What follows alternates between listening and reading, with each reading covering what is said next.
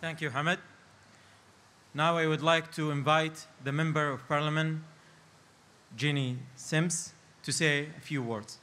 Please come on the stage.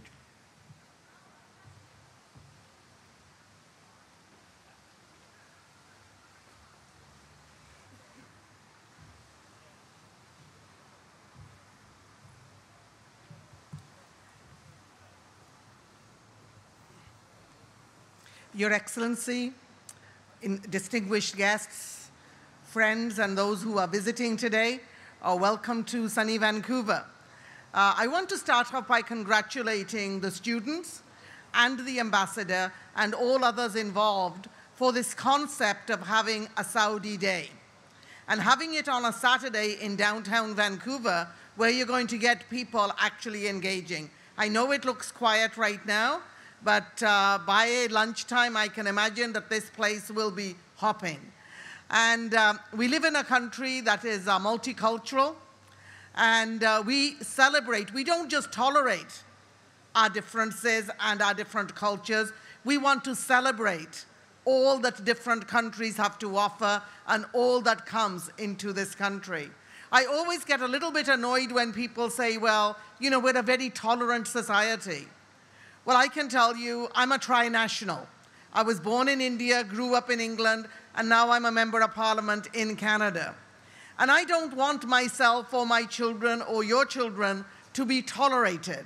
I want them to be celebrated. So I want to celebrate our diversity. And I think having events like this plays a critical role. But we also have leaders like Hamid, who play a critical role in making sure that we communicate cross cultures. It's very easy to build silos and just remain with who you know and what you know. And it takes real courage to start building bridges between the different communities and cultures. And another such advocate I want to recognize at this time is Yusuf Barakat, who I found to be doing an amazing job at bringing different aspects of different communities together under one tent so we can start having real conversations. I'm not going to shy away from talking about a difficult subject. Those who know me know that I don't. Islam and the word Muslim often brings up all kinds of concerns amongst people. But I want to say to you, we cannot blame a religion, no matter what the religion is, whether it's Christianity, Islam, or whether it's Judaism, for the actions of mankind. And so I think that the more we do to educate about the tenets of the faith and about the different cultural experiences from different countries, the more we work together to build a peaceful world. And I think that is our goal. So once again, to the students, congratulations. To the ambassador and his government, I want to congratulate you for your investment in education. If there is one thing that is going to decrease the the distribution of wealth between the rich and poor, it is going to be, I would say, education. Education opens doors. So to the students, I want to say this to you. Live your dreams, live them big, never leave a door closed, open it. If you don't like what's inside the door, go and open another door. And that's what education gives you. So congratulations. And Hamid, in recognition of the work you and your organization does, I would like to present to you a certificate from myself and on behalf of the leader of the official opposition, Thomas Mulcair, saying thank you for making our communities stronger and thank you for the role you are playing in raising awareness and building bridges. Thank you so much.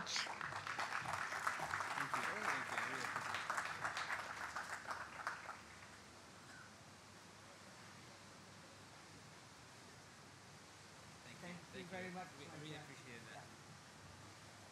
Assalamu alaikum.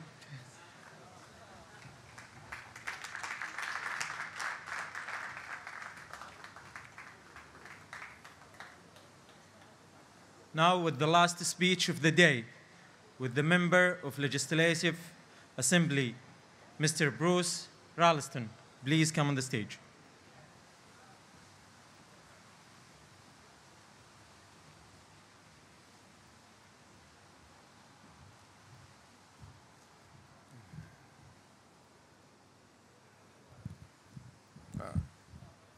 Assalamu alaikum.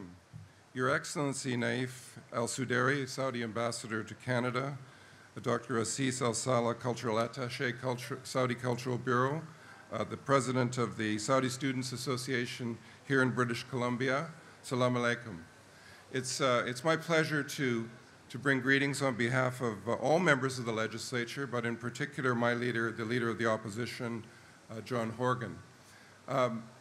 Many of us, or few of us, are lucky enough or privileged enough or talented enough to become professional diplomats such as His Excellency. But in our own way, we are all ambassadors. We are all emissaries. And that's the very important thing about the reception that we in Canada and we in British Columbia offer to students from around the world. In a way, they are ambassadors of their culture, of their country, and in particular, the Saudi Student Society is a well-recognized and prominent part of cultural events and intellectual life in universities across Canada. One of my sons just graduated from Dalhousie University in Halifax, and Saudi students are an important part of the student life in Halifax. So I want to congratulate the embassy for taking the initiative to hold this event. It's a first, and the weather has cooperated. I don't think it would be really a Saudi event if it were raining somehow, but it's a gorgeous day, and I'm glad that you brought everyone here together. I know Canadians and British Columbians will be very receptive to what the Saudi Arabia has to offer here today. So thank you very much for inviting me.